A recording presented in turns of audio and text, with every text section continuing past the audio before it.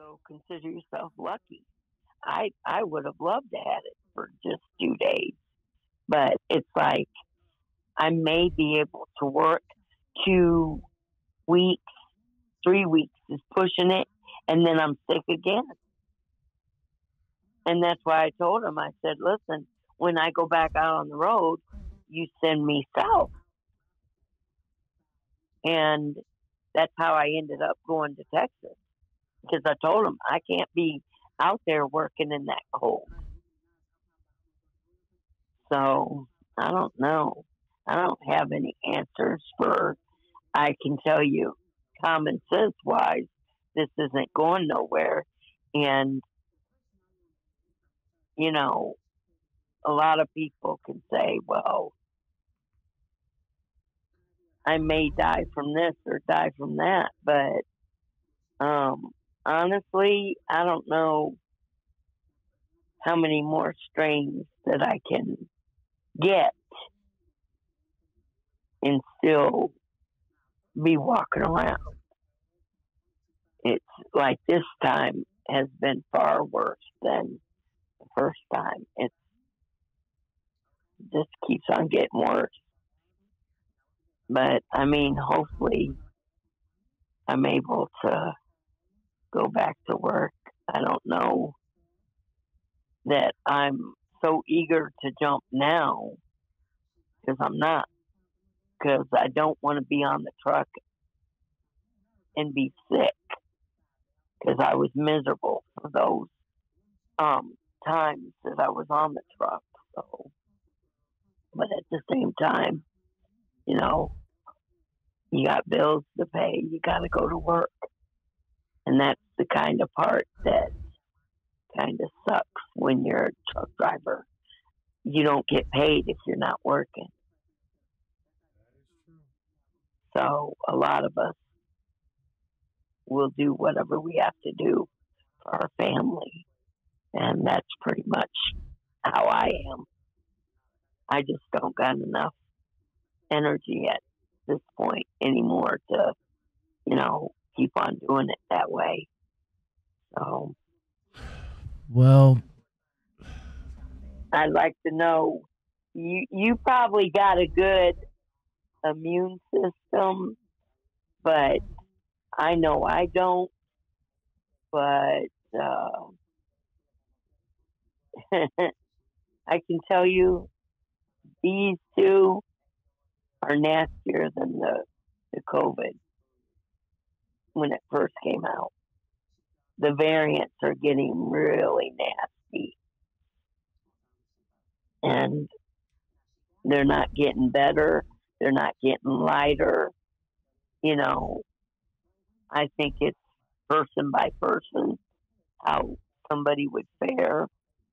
But, I mean, it just depends. So you've gotten real lucky staying healthy, because I haven't fared as well. And we're already, you know, not even into the second month of the year. And when COVID first came out, I spent a total of 9 months. I was sick and home. And so now here we are, not even into the second month. And I've spent a majority of the first part of the year sick. It's just ridiculous. Well, again, man, thank you. I mean, only thing I can do right now is just sit and listen and let you tell your story, because I'm just fortunate, that you're in my prayers and everything, and I'm hoping for a speedy recovery, and for you to get back in the truck to do what you love. But unfortunately, you gotta get yourself together before you get back into the truck. Well, funny you should say that. I'm due in about, I don't know, about 26 days. I'm due for my DOT physical. Ain't no way in damn hell am I going to pass that. Because here's the weird thing with the Omicron and the Delta. My blood pressure when I went to the hospital. Now, mind you, never had chronic blood pressure problems. My blood pressure was 141 over 104. Ooh. Yeah. Jesus. So that's what a lot of people have been struggling with those two variants is blood pressure issues. But I mean, aside from the blood pressure issue, I mean, I don't know what's going to happen because let's say nobody has ever asked, and I don't even know who to ask, okay, because I just got a double diagnosis of two different variants for COVID. So let's be honest, where am I getting this DOT physical? I can barely, my doctor don't even want to see me because he don't know what to do. They don't know what to do.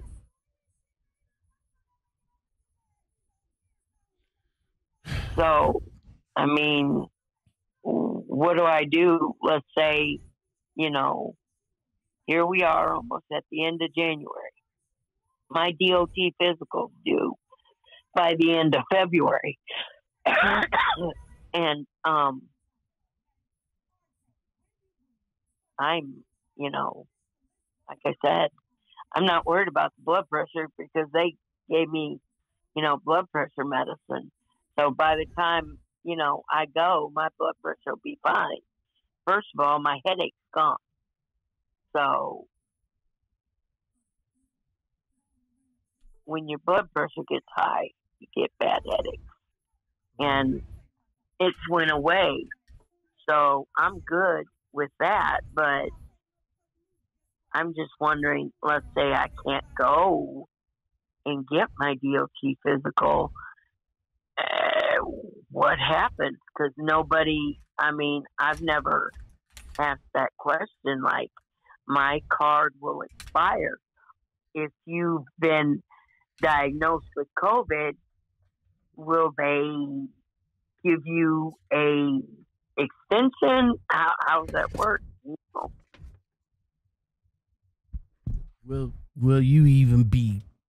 Well, I'm certain that you will be seen. They you know, they'll see you, but I'm not even. Again, like I said, I don't even know because my DOT physical ain't up until the end of the year, but I'm going to you know, go and see my DOT get a DOT physical in about a week or so. You know, I got a 2-year card, and I like to, you know, I always like to stand. But I've always got.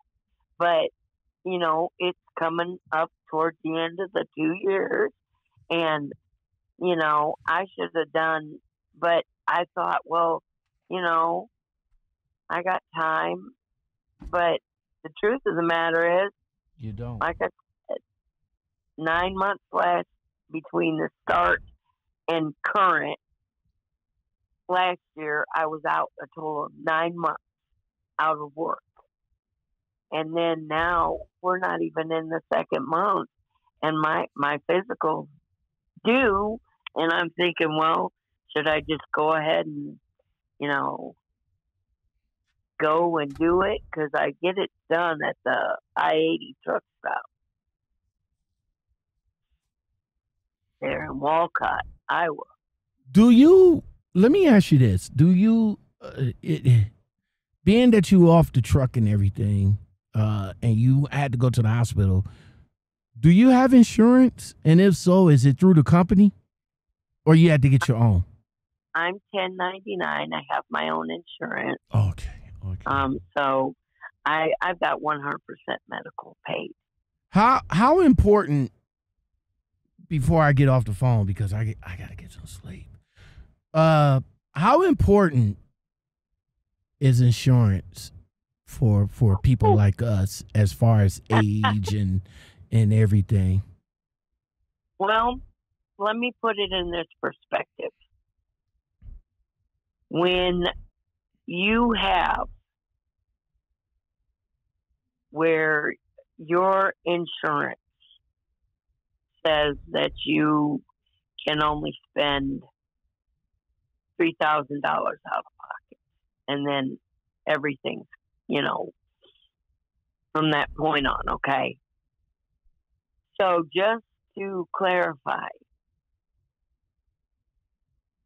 okay, how important it is. 4 years, no, maybe longer. No, 4 years ago. 4 years and some change. I had a hysterectomy, and they charged my insurance $35,000.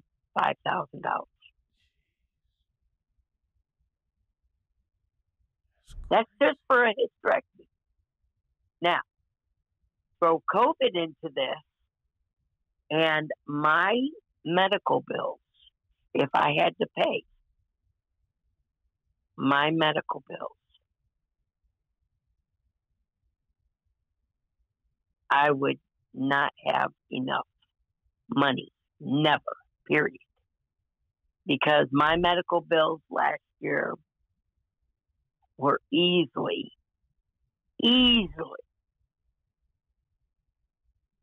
probably 1.5, maybe $2 million. Easy. And that's with getting sick. That's with hospitalization. That's with medication. I mean, it's important. If a trucker does not have medical insurance, that would be what determines your life or death at some point. Because if you don't have medical insurance, you're not going to get medication. One of my medications, they charge my insurance every month $3,500 just for one medication. I couldn't afford that, and I work. So medical insurance is important. That's like right up there with your family. I mean, you can't do without it, because if you don't have medical insurance, nobody's wanting to touch you, because this is what this pandemic is. It's a dollar sign for all these pharmaceutical companies and all these people. I mean, how can they give us a vaccination and stuff, but they can't find a cure for cancer? They can bring a vaccine now. Well, on that note, so I'll definitely get back in contact with you tomorrow to see, to make sure that you're all right, and you try to get some sleep, try to get some rest, and try to get better. Absolutely, and you stay safe out there, because I'm telling you, if I get back out there, I will be doing everything that I possibly can do in my truck and avoiding the truck stops. I hear you. Even